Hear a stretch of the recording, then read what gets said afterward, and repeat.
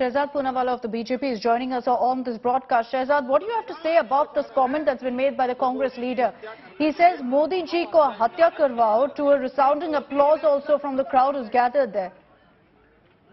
These may be the words of Raja Pateria, but it's the sense and the sentiment of the Congress leadership. Because you would remember, Akshata, that few months ago, Sheikh Hussain had made a similar death threat to Prime Minister Modi from the Congress party. No action was taken. Nana Patole said, I can beat up the Prime Minister, I can kill him, I can hit him, but no action was taken. Ravan, औकात दिखा देंगे, मौत का सौदागर, नीच, चाय बेच, गंगू तेली, Bhasmasur. These are the words Congress uses against the Prime Minister on a daily basis. And therefore, this is the sentiment of the leadership of the Congress party, the Gandhi family in particular. If it isn't, then Rahul Gandhi, who preaches pyar ki rajniti, should come out and tell us whether he will take action or get action done against this person, yes or no. But the past instance shows that no action was taken against these people. They have only been promoted and promoted in the Congress because in their hatred for one man, in their hatred for one party, these people hate the constitution, they hate the country, they hate country's institutions. Today, Prime Minister is not just a person, he is a prime ministerial position, is a constitutional position. And if you feel like assassinating or killing the Prime Minister's position or somebody who's occupying that, it just shows that what kind of terrorist mindset you have.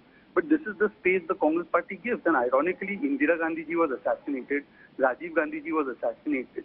And after that, if the Congress has such mindset, you can see the hatred they have for Narendra Modi ji. And now it is up to Rahul Gandhi and Sonia Gandhi. If they do not agree with this, they should take action. But they will agree with this and therefore they will not take any action.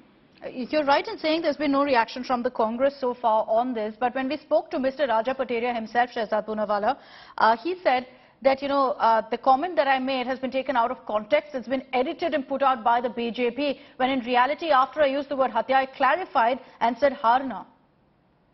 I think that if you add salt to injury by making this kind of justification, first you make the comment and then you justify the comment that this kind of language is acceptable.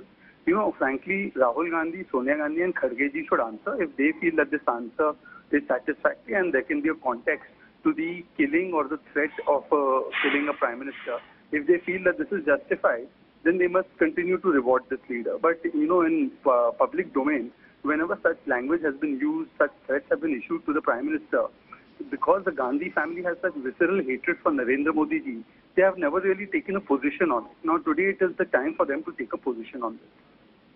All right, Shehzad Poonawalla, thank you very much for joining us here on India Today with your view on this controversial comment made by a Congress Neta. In that video there, surrounded by people, you have this leader in Madhya Pradesh making a comment saying, to save the constitution, you must assassinate Prime Minister Modi.